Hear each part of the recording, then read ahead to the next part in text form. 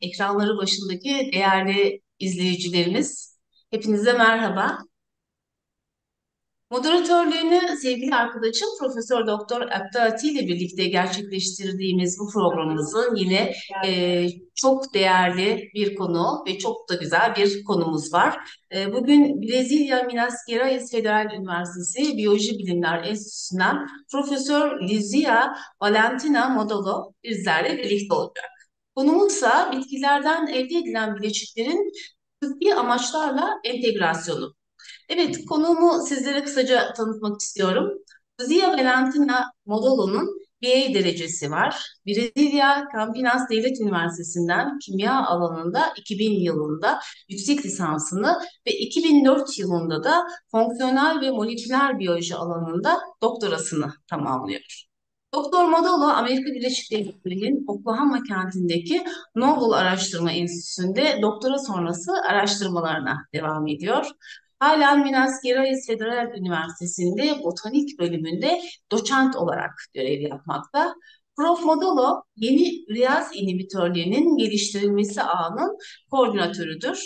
Araştırma alanları arasında bitki beslenmesi, ikincil metabolizma ve bitki dokularında çevresel stresin tetiklediği sinyal süreçleri yer almakta. 75'in üzerinde hakemli makalesi yayınlanmıştır ve 23 kitap bölümü 8 patenti bulunmakta. Siyasi Press, Springer Nature ve Elsevier tarafından yayınlanan 3 kitabında editörlüğünü yapmıştır.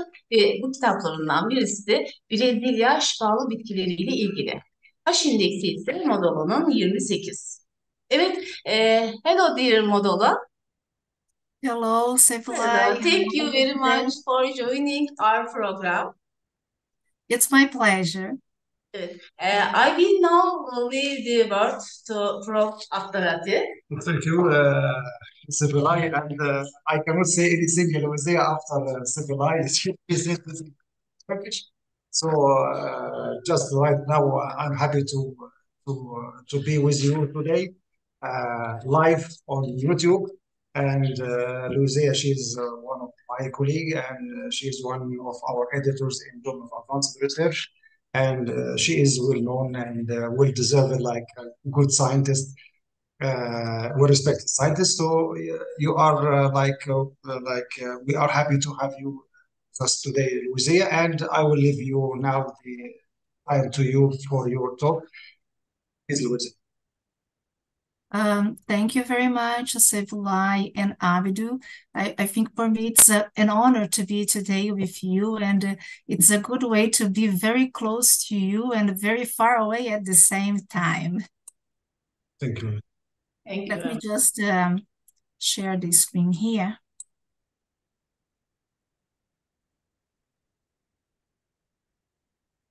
Is everybody seeing my screen?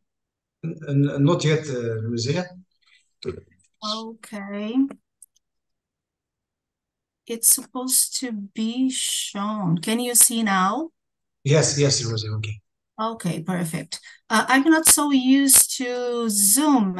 Then I just need to know how to, okay, put down here. Yes. Okay, I think I got Bottom, it. yes. Okay, You can perfect. maximize. Okay.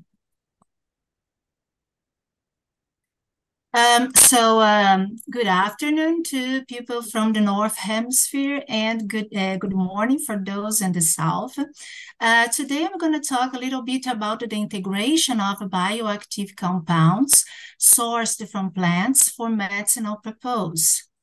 And before I start my talk, I wanted to dedicate this seminar to Dr. Raymond Cooper, who passed away recently in 2022. He was a good friend of mine and a great researcher who worked in research and development in the pharmaceutical industry and later in the dietary supplements industry, and also developed new Chinese botanicals.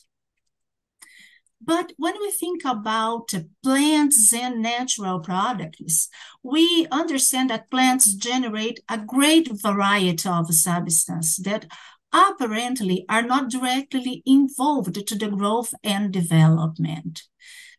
These substances we name secondary metabolites, and they are found in very specific and limited distribution across the plant kingdom.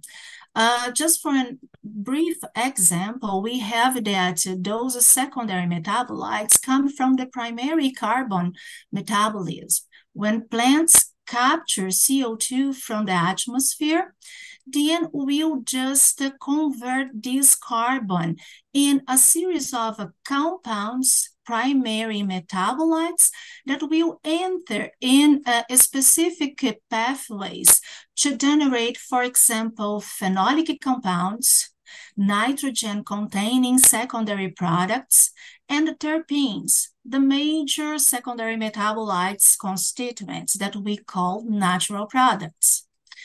And they are basically these three structural classes that we can find here, and they sometimes they overlap in terms of what a carbon skeleton is used to generate them. And we have a great variety. For example, tannins, coumarins, quinones, and flavonoids, they are all belonging to the phenolic classes. We also have polyketides, terpenes, that belongs to terpenoids classes, and alkaloids, that it's a type of N-containing a substance, besides the cyanogenic glycosides and glucosinolates as well. And plants basically produce this plethora of compounds as an effort to protect themselves against pathogen attack, abiotic stress, and use those compounds to attract the pollinators, for example, or attract some animals to disperse seeds and so on. And once we have access to that knowledge, we can take advantage in order to study for the human purpose, for example, beneficial to the health. And when we think about medicines, plants as medicine, we have evidence that people have used plants since prehistory. For example, here we have an image on screen in which show a 77,000-year-old South African Cryptocarya woody leaves. And then it was used for bedding at that period of time because this plant was very toxic to mosquitoes, and then they could have a good night of sleep. And chemicals were also found in a 5,000-year-old Neanderthal teeth, which suggested that those people would eat some chamomile, Camellia sinensis plants. And indeed, herbal medicines have been used for millennia. Over 1,000 of plant species have medicinal use. And several people around the world depend on herbal medicines to as a source of pharmaceutical medicines. And when we think about the most prescribed medicines around the world, we have that more than 50% of them contains at least one compound that it is derived from plants. And then the participation of plants in human health is notable. When we think about the traditional knowledge, when people just get one plant species and use for certain purpose because it is a common knowledge, they started using that in a period of time, some empirical information, we can combine this with modern approaches to advance the research towards the production of new pharmaceutical compounds.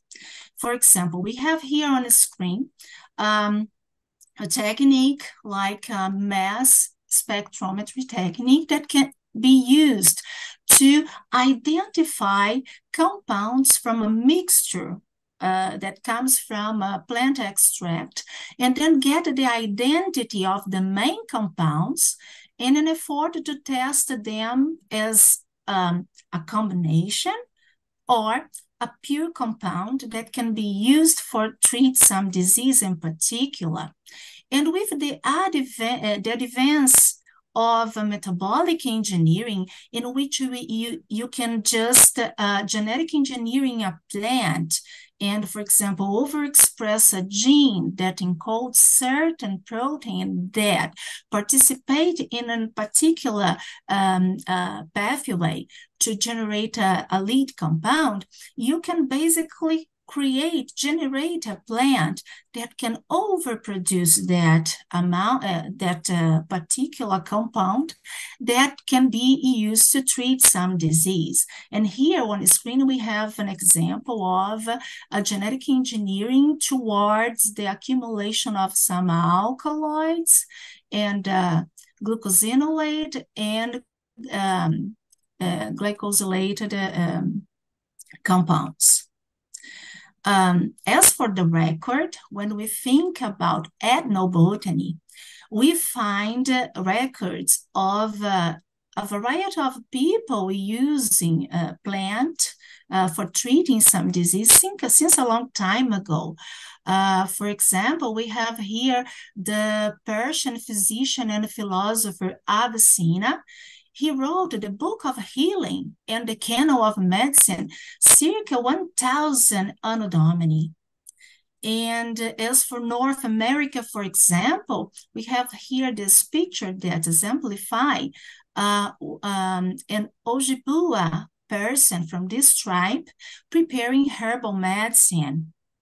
Also, it is notable the participation of sub-Saharan Africa people that works as healers and in an effort to prepare traditional herbal medicines. And also records in South America from two Azteca people, Martin de la Cruz and Juan Badiano. They both wrote a manuscript called the Badianes manuscript or Azteca Herbal in 1552.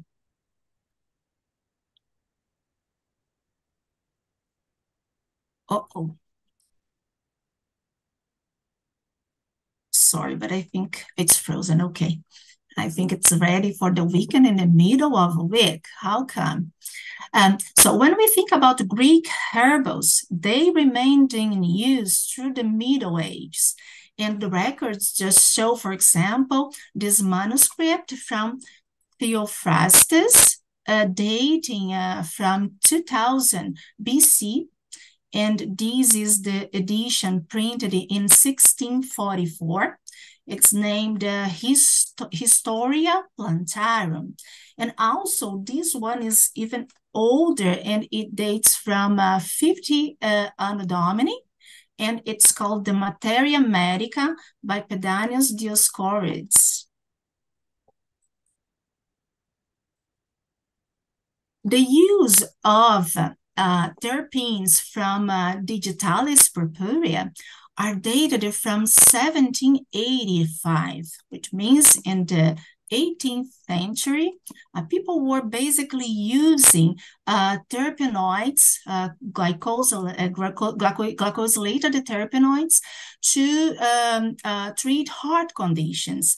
And the efforts of the botanist and the geologist William Withering, he spent several years optimizing the preparations and the doses of leaves of Digitalis purpurea for this purpose. Already in the 19th century, the quest for active compounds were intensified. In 1805, for example, morphine was discovered from Papaver somniferum, and it is an alkaloid. And later on, in the 1820s, it was recorded the discovery of a salicin from Salix alba, and it is basically glycosylated alcohol. And also in the 1820s, the discovery of a quinine from Cinchona species. It is also an alkaloid. and the discovery of this terpene named Taxol or paclitaxel, and most recently in 1966 from the bark of Taxus brevifolia. But which is really better for the sake of disease treatment, a plant extract or purified compounds? We have both pros and cons with regard to any approach. For example, when we think about crude extracts, they can have multifactorial effects, which can be beneficial for the person who will take it.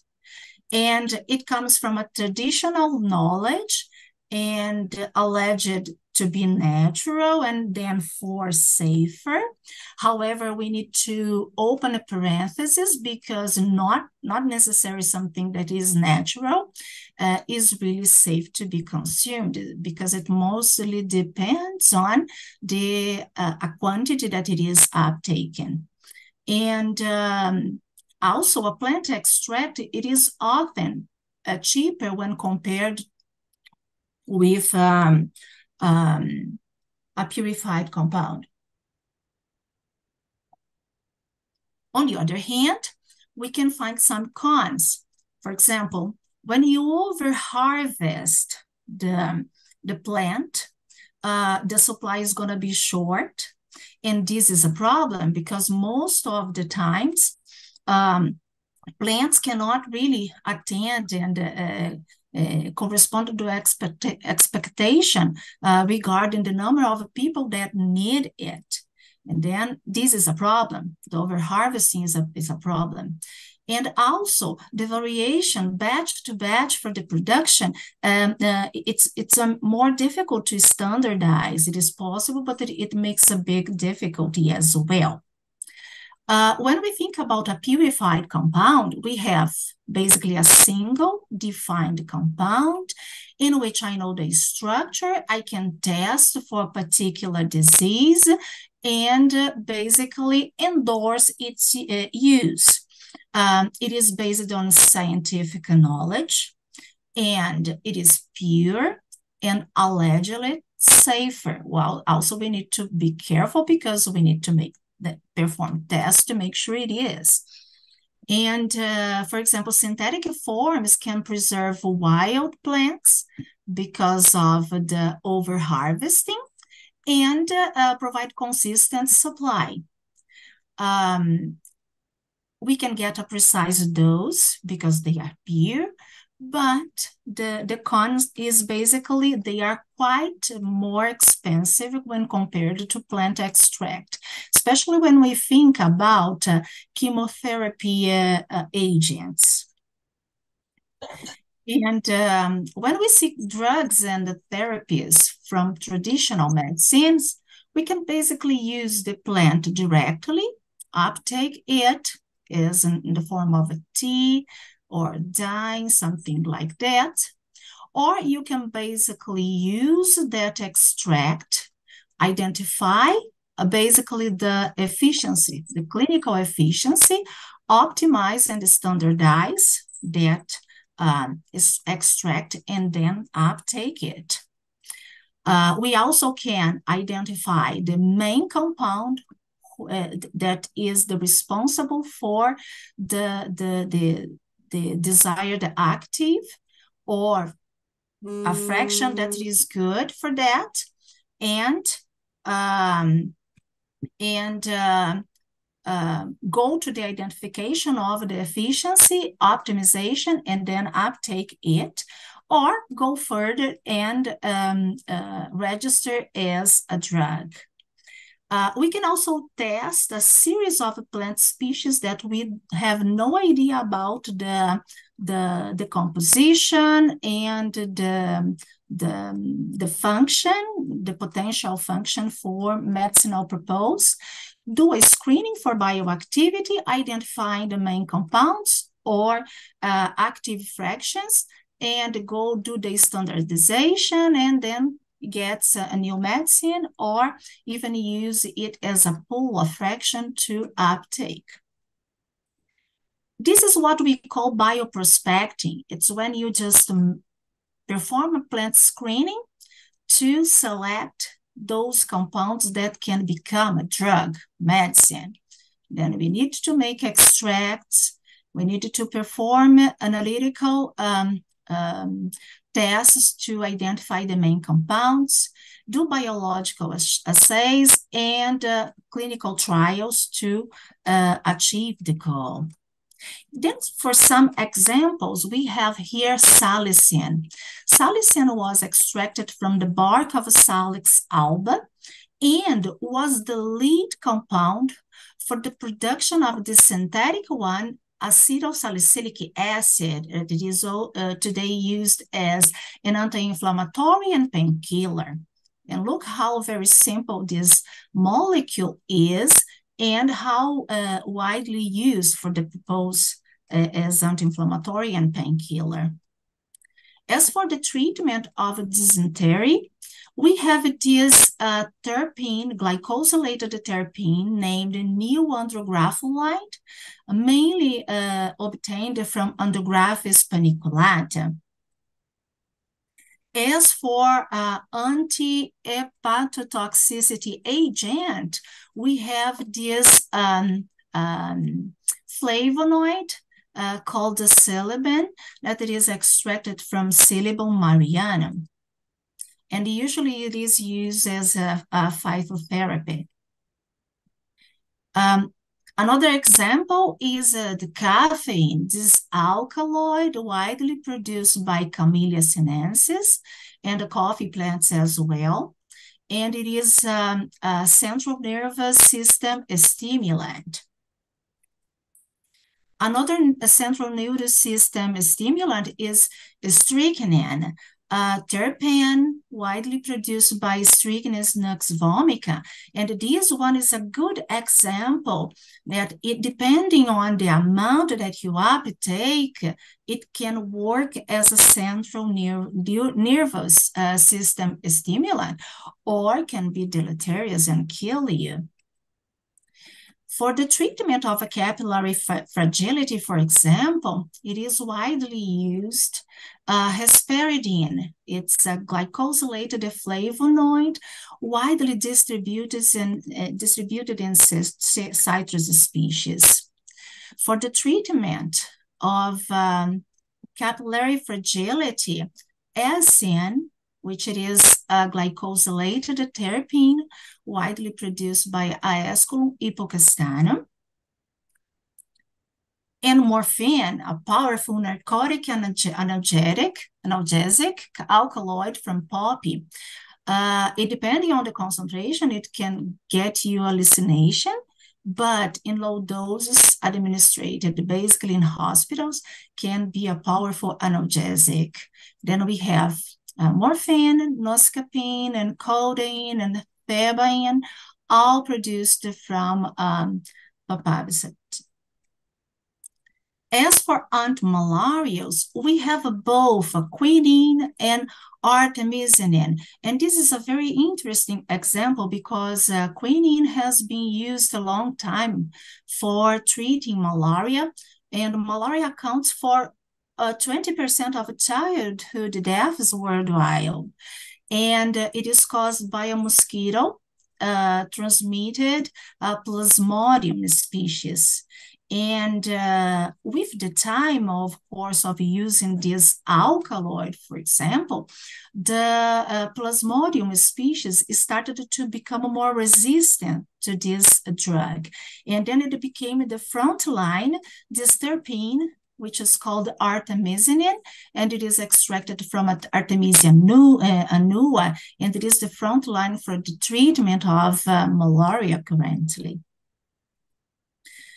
As for the Taxol, paclitaxel, you can see it is a very complex structure, a terpene, that it is very effective anti-cancer drug because it stabilizes microtubes and block cell division.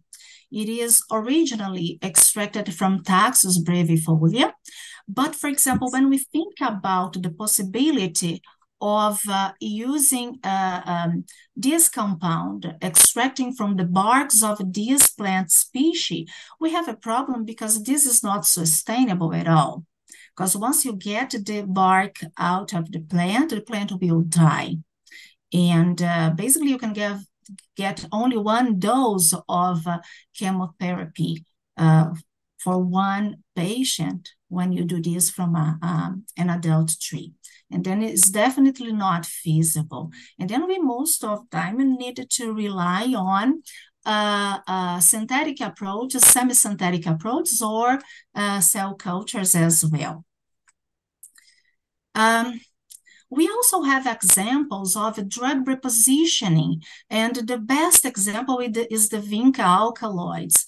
A drug reposition is when you have a drug that it is used basically to treat some particular disease, and then you just perform several researches and tests, and find out that that particular drug can be used to treat another disease as well.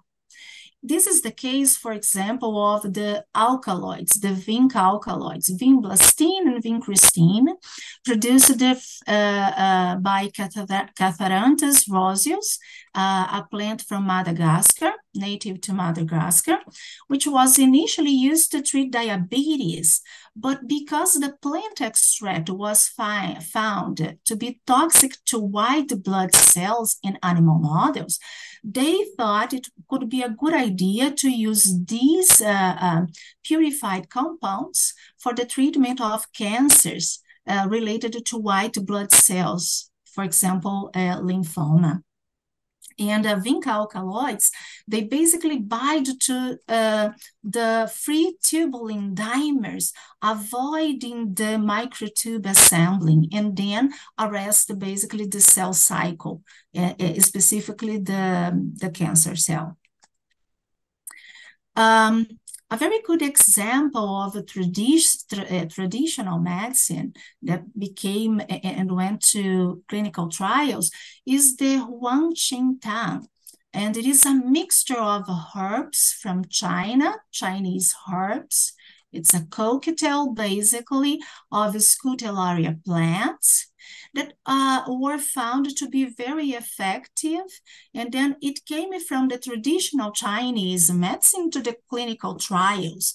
The main constituent of this mixture is flavonoids. And this mixture is necessary to be done in a particular way. Otherwise, it's not really work. And it must have all those four herbs shown on screen. And for the clinical trials, researchers basically use the CPT-11, that it is a chemotherapy agent used for treatment of a colon cancer. And this one is an alkaloid that it is derived from camptothecin, but it has several side effects in patient. And then what they observed in the clinical trials, when they combined CPT-11 with the Huang Qing Tang 5906 formulation, it basically restored the functionality of the epithelium, the intestinal epithelium, and prevented the animal's death. And then basically in the 21st century, the science can be applied to Asian medicines because the advance of analytical techniques allowed us to basically identify the main compounds, know the identity, and test them isolated in an effort to find a potential use. And then we can just answer several questions such as, what are the active compounds in those mixtures? What are optimal dosages to use? What biochemical pathways do they affect in the patient? Do they arrest the cell cycle or basically inhibit the activity of some enzyme that it is very important for the establishment of a particular disease, and what side effects can arise. Because of that, we have also in the market what we call over-the-counter herbal medicines. It means that you can go to the drugstore, you don't need to have a prescription to buy that. And we have here some example like the drug, the phytotherapy, Echinacea. It comes from Echinacea species. Garlic, it is Allium sativum. Golden seal, Hydrates canadensis, the ginseng, saw palmetto, St. John's wort, and kava kava. And we can see that several people basically have tried the complementary or alternative medicines such as those listed here on the screen. And the advance of omics systems, semi-synthetic methods, and metabolic engineering were very critical to produce drugs in a more sustainable way.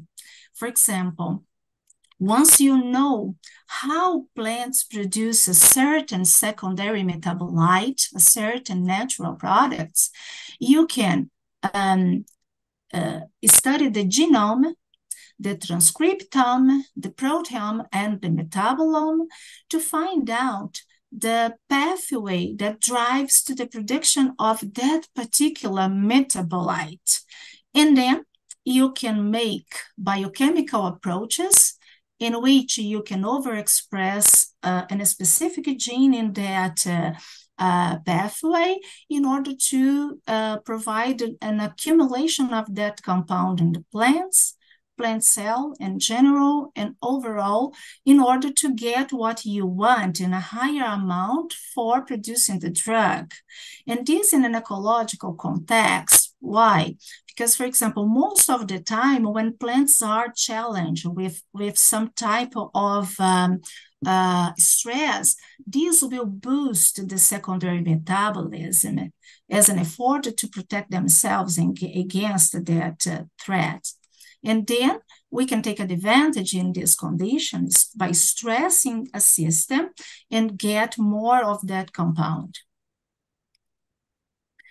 We have on the screen here an example of plant-derived compounds that are supplied to the pharmaceutical market from plant cell cultures technology, which means it's a very sustainable approach because you don't need to harvest the plant in the field. You basically get non-differentiated cells in the lab, and you can provide stressing condition to boost the production of a target compound. For example, scopolamine here is an alkaloid that has anticholinergic effect, and it is used for this purpose, and it is sold as a drug coming from cell cultures of the Bois species. Berberine is another alkaloid, and it is used as an antibiotic and an inflammatory, and comes from cell culture of Coptis japonica and Thalictrum minus. Paclitaxel or Taxol, it comes from cell cultures of a Taxus species, and also from a semi-synthesis approach in which you get a very abundant compound from the plant and use this compound as a raw material for the production of the target compound. Rosmarinic acid, a polyphenol, from coleus, blumei, polysaccharides, chiconin, and geraniol, all of these basically for different types of treatments. Or you can also use the whole plant technology. The whole plant technology is when you can regenerate a plant in the lab from non-differentiated cells. And then you can basically generate a plant which contains root systems and shoots, and will grow them under controlled conditions to get what you need. And as example, we have artemisinin, that it is an antimalarial and is also using as a chemotherapy agent recently, and it is isolated from the Bosnia species. Captothecin, it's an alkaloid, is a chemotherapy agent, as well as vincristine. They are also obtained from whole plants generated in lab. And a part of that, depending on the approach that we use to get the drug, we need to recognize the value in protecting our biodiversity, because otherwise we don't have this anymore. And we need to make sure that we'll have the plant species for future studies, because out of a plethora of plant species worldwide distributed, we know little about the flora, the world flora. And if we don't take care of them, we don't have plant material in a sustainable way to study and get more medicinal compounds. Then this is important. And for example, this plant, golden seal, is native to Canada, and it is already on the CITES list, which it is a list of a threatened plant. And for example, for the health care for everybody, the phytochemistry and the phytotherapy is an approach that can really favor the healthcare for all, because throughout much of the world, herbal medicines are the foundation of healthcare, especially because of the cost. And then we just raised that question: can science improve healthcare as dispensed in its traditional manner? But how can you get this from lab bench to drugstore shelves? It's a long way. It's a long way, but we have very successful examples, and then we cannot give up. I mean, we need to be encouraged to do this, because first of all, we need to select the source material, the biomass. And here, of course, I will just draw attention to plants. Once you have the biomass, you can do the extraction using specific solvents to do that. And you get then a crude extract. You can do the determination of a biological activity of that crude extract. Also, you can do a separation in order to get fractions, more purified fractions, that can be tested again for the biological activity. Then you can isolate the main active compound to get a pure compound that can be tested. And then you get, once you get the identity of that compound, you get an active lead compound for further studies. The extraction methods used basically are based on solvents, and you can change the temperature to do that. Just making sure that depending on the natural product that you are dealing with, you cannot rise the temperature, because if you do this, the substance will be basically degraded. Then you can use a flowing or no flowing extraction approach. Once you get the crude extract, you get a complex mixture of unknown compounds. And then you basically need to do the separation of that mixture by different methods in physical or chemical properties to get it, and then determine in vitro the activity. To separate and get more purified fractions and even the pure compound, you have options like distillation, crystallization, filtration, and chromatography to do that. As an example of a chromatography, we have here stationary phases that you can be used, like paper, silicon, gel, and mobile phase that you can use water and organic solvents for flash column chromatography, for example, or thin layer chromatography. Then you get an active compound that you still don't know the identity, and then you need to find out which one is the identity to pursue further studies. Basically, you get the plant, the crude extract, pure compound, define the molecular structure and the biological activity. But what is the time frame to successfully get a plant drug to the market? Basically, you start with preclinical testing, in which you go to the lab, use animal models to do that because you want to assess safety and biological activity. This usually takes about 1 or 2 years to perform, and you get a success of 100% because you can test all the compounds, the interested compounds at once along this time. Then you move to the phase 2, which it is basically when you get 20 to 100 healthy volunteers, and you test very low doses of this pure compound to determine safety and the dosage. This can take about 3 years, and basically 70% of the investigational new drugs will go further, okay?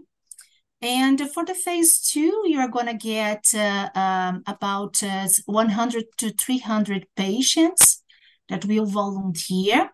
And then you are going to keep going, evaluating the effectiveness and side effects, try to find out the best doses for that. And this will take around 4 to 5 years. And basically, very optimistic, 33% of the investigational new drugs will go further. And for the last phase, you get number of subjects higher because you need to verify the effectiveness and monitor the various long-term use. And this can take up to 6 to 8 years. And 27% of the investigational new drugs will potentially succeed. And what we know is basically out of 5,000 to 10,000 compounds that enter in preclinical tests, one is approved for market.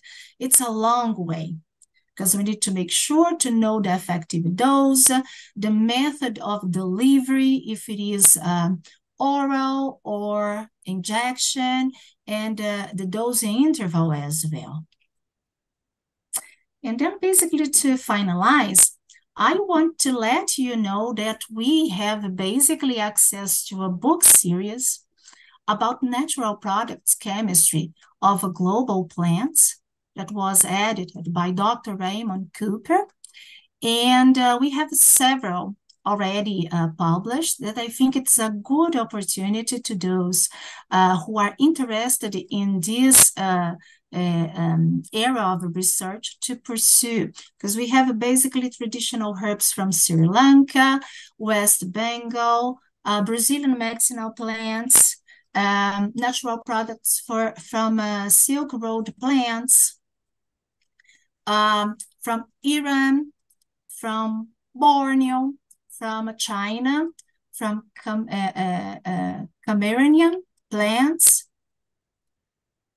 from Ecuador, Laos, Himalayas, and more recently, plants from Turkey, and this was just released in October of this year. And then I would recommend you all. Basically, we have a plethora of substance from plants that we can take advantage of a deep knowledge and research about them, and they can be basically used to treat several diseases and conditions. And then the biodiversity is huge around the world.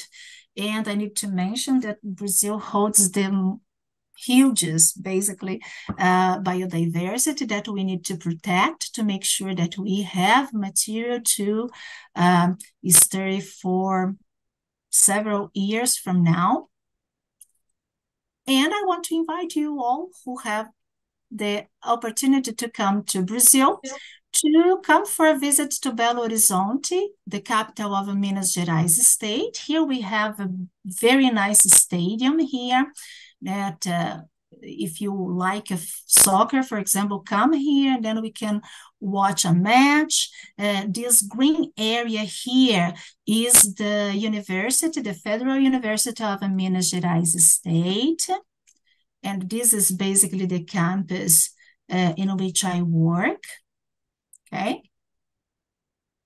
And I would like to express my gratitude to Abdel and Sevilai for kindly inviting me to talk to you about this very, very exciting subject, the Federal University of Minas Gerais and Atatürk University. Let me see if I can pronounce it. I tried, okay? Atatürk Universitesi. Thank you so much. Thank you very much, Professor Modala. Thank you very much for your beautiful presentation. Yes, absolutely. I'm just trying to get back to the screen. I'm not so familiar. I can see you all, but I cannot really stop sharing. Yes, stop sharing. I'm trying, but I can't. Why was it like stop sharing? It's not appearing for me. Okay, got it. It's from share and then stop. Yeah.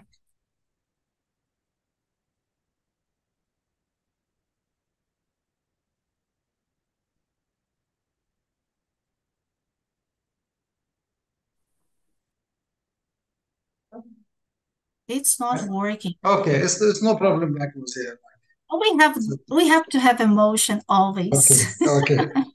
Sorry about that. No, that's okay. Lucia, the audience, they are happy with your and thank you for your presentation. As usual, as you know, that's always I have questions like as usual, as you know. So now, Lucia, let's come to the point, which is plant crude extracts versus the purified compound. So now from the practical point of view, because you know the process of isolating the purified compound is very complicated, and as you know, one of the cons is like very expensive. And as you know, that's also like having the plant extract contain like a major, so okay, now contain the secondary metabolite or major metabolite as well as the minor metabolite. And as you know that the effect is not all the time is related to the major compound. Also exists that the minor compound also should contributing to the effect. So from practical point of view now, it's what's your advice? Shall we take like the plant extract as it is for using, or we have to proceed to the purified compound? For sure, purified compound, the dose is very, very small and it can producing the effect. On the other hand, having good extract, the dose will be like a bit higher, but we can put like a good effect. So which one is like you recommend? Plant whole extract versus like purified compound? Okay, thank you for your question. What if I tell you that I would recommend both? Because it depends on the situation. For example, sometimes, as for that Chinese mixture, it only will work if those 4 species are mixed in a particular percentage. Otherwise, it's not going to work. And they get a very good method of standardization in which you can basically commercialize that and get a reliable source for the treatment of the desired disease, for example. And then for that purpose, I think if you just try to get the main compound, not the main compound, the active compound from each species, you may get in the ocean and without knowing how to swim, because it's like get a needle in the stack. And for this purpose, I would definitely recommend the phytotherapy for that purpose, okay? And especially because of the synergistic effect. And in the case that you have a plant in which the active compound is in a very low amount, but it is very effective, you still use the plant may not be a good strategy, because you are going to get a non-sustainable way to get this, and your resource will be gone in question of years, yeah, because the population is just growing. And then for this case, if you are lucky to have an active compound which the structure is not so complicated, you can rely on organic synthesis as well. For example, Taxol. Taxol is a good example. Taxol, the paclitaxel, is a terpene that originally extracted from the bark of Taxus brevifolia. You cannot technically do that because it's gonna kill the plant. But if you go to the lab, the synthetic approach they use currently published, it takes 19 steps to do that. And then in the end, you get a very, very, very pricey compound, and it is not feasible. And then we can rely on, for example, the cell culture, which you can get a fraction of the plant, go to the lab and undifferentiate those cells, and then you get stem cells from plants, and then you basically induce the production of a Taxol there and extract, and it's a good approach. Or semi-synthesis too, because you can get a substance that it is produced in abundance in a plant. For example, in leaves, leaves are very, very sustainable because a plant will grow and generate more leaves, and it's not a big deal. Then you can extract from leaves and go to the lab.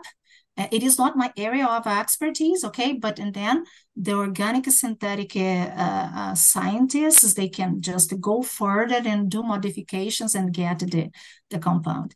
Overall, I would just recommend both approaches. I mean, traditional medicine will never die. We need to thank traditional medicine because all we know about the pharmaceutical drugs basically are from traditional medicine. And vice versa. Okay, I don't know if I replied. Yes, Louise, also like I have seen like most of the biological effects are related to anti-inflammatory, anti-cancers, like. But is there any plant that can be used as antiviral? I have seen one of them is for against HIV, but not only HIV, but there is also, like, for example, like now the era of COVID and like influenza and so on, like coronavirus. So, is there any plant species that can be used also for, as an antiviral? Okay, yes, we have some species. It is basically in a book that we just published. I didn't mention about that because it was a lot of information. I didn't want to make people to get scared about my talk. But we have published a book in 2022 about plant metabolites and whole plants to boost the immune system. Okay, and then we have several species that are being already used for this purpose because they have antivirus activity. But for example, for the case of HIV, it is quite complicated, the treatment, because what it is suggested right now, you need to use several approaches combined, because otherwise you cannot succeed, because it is a very, very tricky virus. As for COVID, for example, besides the natural products from plants have been used as a platform for producing a vaccine against COVID. And a vaccine against COVID produced in plants is a reality. There is a Canadian company called the Medicago Incorporation. They used tobacco plants. They basically, by metabolic approach engineering, they introduced the gene that encoded for a fraction of a peptide from the coronavirus in order to get an antigen. And they basically produced this antigen in great amount in tobacco. They purified from the tobacco tissues and used an adjuvant from a pharmaceutical company that it is already widely used, and elaborated a vaccine against the COVID. And basically in Canada, they are immunizing people with this vaccine. And it is a very, very interesting approach because, for example, when you think about producing the antigen in plants, it is technically a safer way to get the purification, because if the plant has some pathogen, the pathogen is not pathogenic to humans, and then the purification process and the chain of production gets more feasible when you think about, for example, bacteria. Currently, all the insulin is not from plant, okay? But just for an example, all the insulin that it goes to the market comes from Escherichia coli production. I mean, you produce the human insulin in the bacteria and then purify from that and get to us. And then this needs to be very well controlled because we don't want to get any contamination. And then if you do a parallel with plants is more feasible, I guess.